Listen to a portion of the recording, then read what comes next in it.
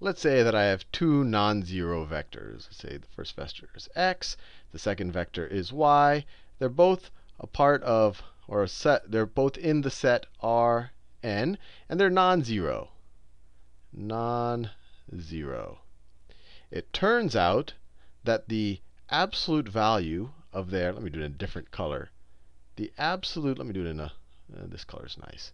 The absolute value of their dot product of the two vectors, the absolute value, remember this is just a scalar quantity, is less than or equal to the product of their lengths. And we've defined the dot product, and we've defined lengths already. It's less than or equal to the product of their lengths. And just to push it even further, the only time that this is equal, so the dot product of the two vectors is only going to be equal to the length. So this, the equal and the less than or equal apply only in the situation, let me write that down, only in the situation where one of these vectors is a scalar multiple of the other, or they're collinear. They're just, one's just kind of a longer, shorter version of the other one. So only in the situation where, let's just say, x is equal to some scalar multiple of y. And these inequalities, or I guess this equality and this inequality, this is called the Cauchy-Schwarz inequality. Cauchy-Schwarz inequality. So let's prove it, because you can't take something like this just at face value. You shouldn't just accept that. So let me just construct a somewhat artificial function. Let me construct some function of some that's a function of some variable, some scalar t. Let me define p of t to be equal to the length of the vector t times the vector, some scalar t times the vector y minus the vector x. And it's the length of this vector. This is going to be a vector now. Is that squared? Now, before I move forward, I want to make one little point here. If I take the length of any vector, of any real vector, so the length of any real vector, I'll do it here. Let's say I take the length of some vector v. I want you to accept that this is going to be a positive number, or it's at least greater than or equal to 0, because this is just going to be each of its terms squared, v2 squared all the way to vn squared. All of these are real numbers. When you square a real number, you get something greater than or equal to 0. And then you sum them up, you're going to have something greater than or equal to 0. And you take the square root of it, the principal square root, the positive square root, you're going to have something greater than or equal to 0. So the length of any real vector is going to be greater than or equal to 0. So this is the length of a real vector. So this is going to be greater than or equal to 0. Now, in the previous video, I think it was 2 videos ago, I also showed that the magnitude, or the length of a vector squared, can also be rewritten as the dot product of that vector with itself. So let's rewrite this vector that way.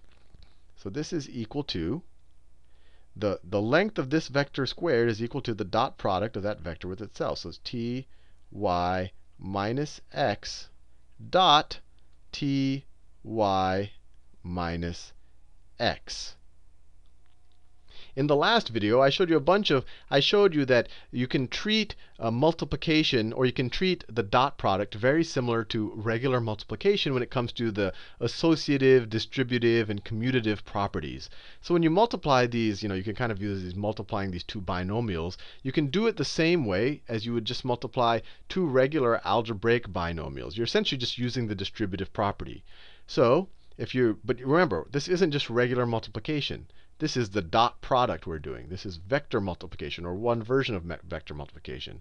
So if we distribute it out, this will become ty dot ty. So let me write that out. That'll be ty dot ty.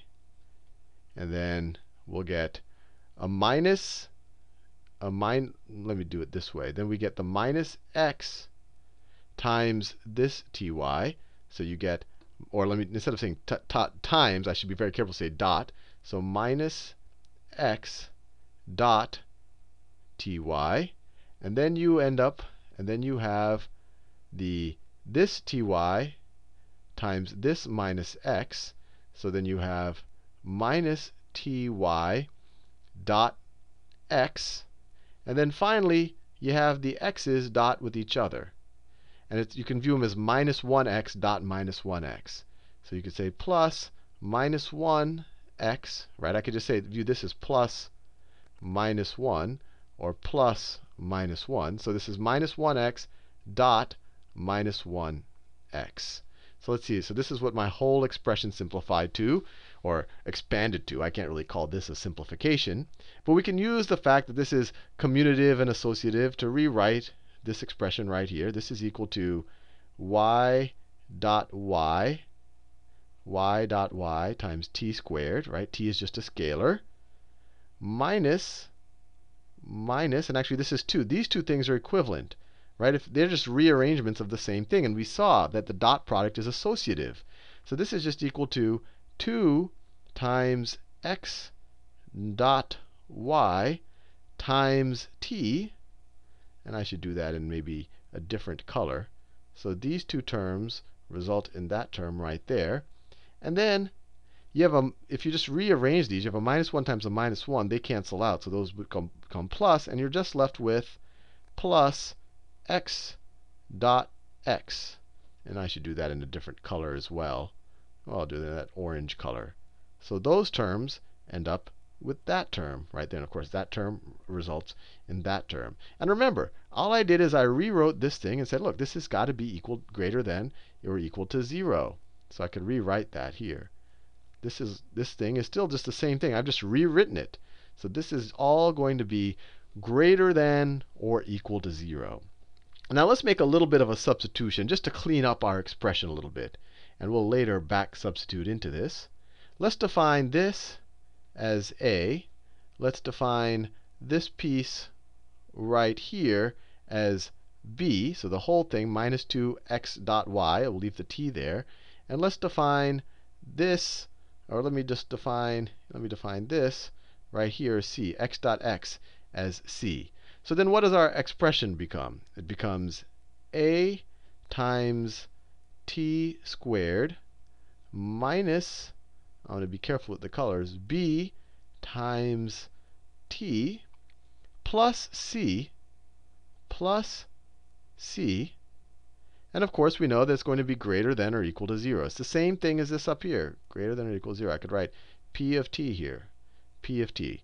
Now this is greater than or equal to 0 for any t that I put in here, for any real t that I put in there.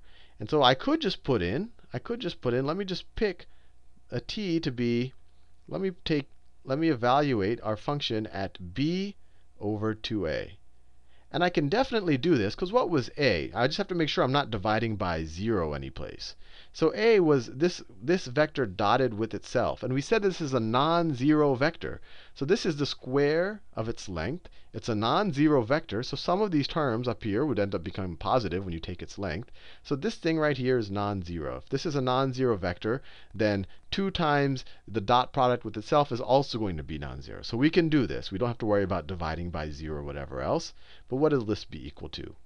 This will be equal to, and I'll just stick to the green. It takes too long to keep switching between colors. This is equal to a times this expression squared. So it's b squared over 4a squared.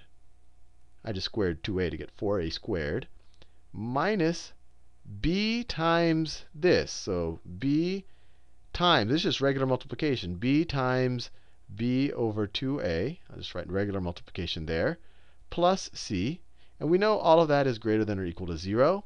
Now, if we simplify this a little bit, what do we get?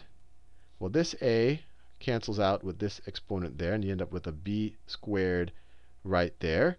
So we get b squared over 4a minus b squared over 2a. That's that term over there. Plus c is greater than or equal to 0. And let me rewrite this. If I multiply the numerator and the denominator this by 2, what do I get? I get 2b squared over 4a. And the whole reason I did that is because to get a common denominator here. So what do you get? You get b squared over 4a minus 2b squared over 4a. So what do these two terms simplify to? Well, the numerator is b squared minus 2b squared. So that just becomes minus b squared over 4a plus c is greater than or equal to 0. These two terms add up to this one right here. Now, if we add this to both sides of the equation, we get c is greater than or equal to b squared over 4a, right? It was a negative on the left-hand side. If I add it to both sides, it's going to be a positive on the right-hand side.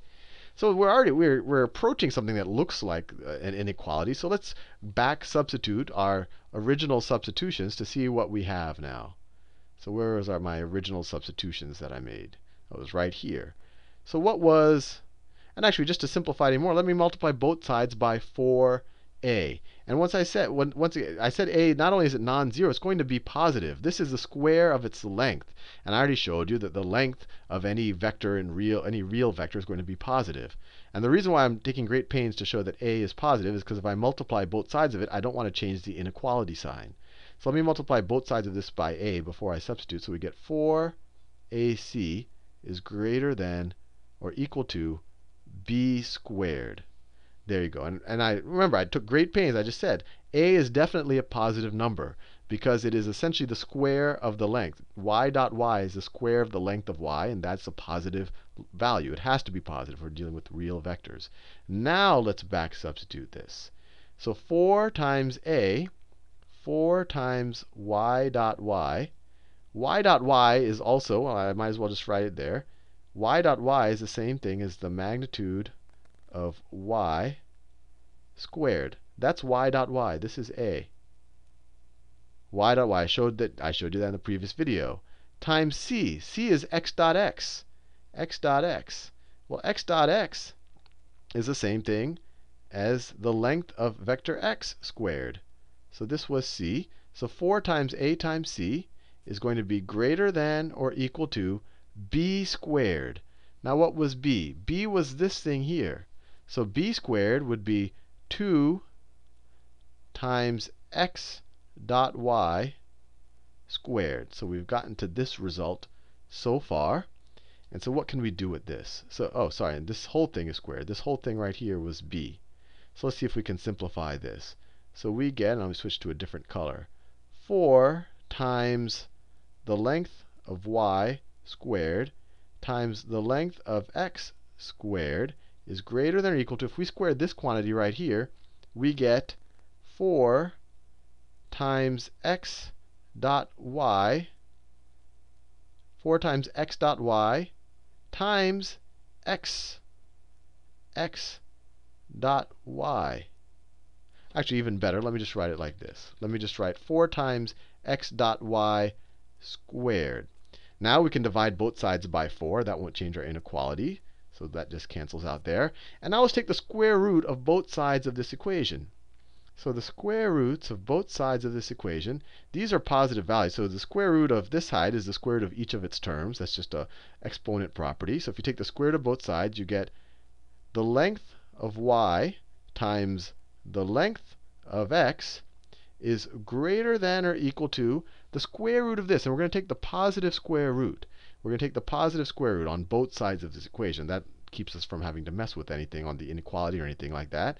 So the positive square root is going to be the absolute value of x dot y. And I want to be very careful to say this is the absolute value, because it's possible that this thing right here, is a negative value. But when you square it, you want to be careful that when you take the square root of it, that you stay a positive value, because otherwise you have to, when we take the principal square root, we might mess with the inequality. So we're taking the positive square root, which will be, so if you take the absolute value, you're ensuring that it's going to be positive. But this is our result. The absolute value of the dot product of our vectors is less than the product of the two vectors' length. So we got our Cauchy-Schwarz inequality. So we got our Cauchy-Schwarz inequality. Now, the last thing I said is, look, what happens if x is equal to some scalar multiple of y? Well, in that case, what's the absolute value? The absolute value of x dot y, well, that equals what? If we make the substitution, that equals the absolute value of c times y, that's just x dot y, which is equal to which is equal to, just from the associative property, it's equal to the absolute value of c times, we want to make sure our absolute values keep everything positive, y dot y. Well, this is just equal to c times the magnitude of y, or no, the length of y squared. Well, that is just equal to the magnitude of c times the absolute value of our scalar c times our length of y times our length of y times our length of y. Well, this right here, I can rewrite this. I mean, you can prove this to yourself if you don't believe it, but this, we could put the c inside of the magnitude, and that could be a good exercise for you to prove. But it's pretty straightforward. You just do the definition of length, and you multiply it by c. This is equal to the magnitude of cy times, the length of cy times the length of y. Length of y. I've lost my vector notation someplace over here. There you go. Now, this is x. So this is equal to the length of x times the length of y. So I showed you kind of the second part of the Cauchy-Schwarz inequality, that this is only equal to each other if one of them is a scalar multiple of the other. And if you're a little uncomfortable with some of these steps I took, it might be a good exercise to actually prove it. For example, to prove that the absolute value of c times the length of the vector y is the same thing as the length of c times y. Anyway, hopefully you found this pretty useful. The Cauchy-Schwarz inequality we'll use a lot when we prove other results in linear algebra. And in a future video, I'll give you a little more intuition about why this makes a lot of sense relative to the dot product.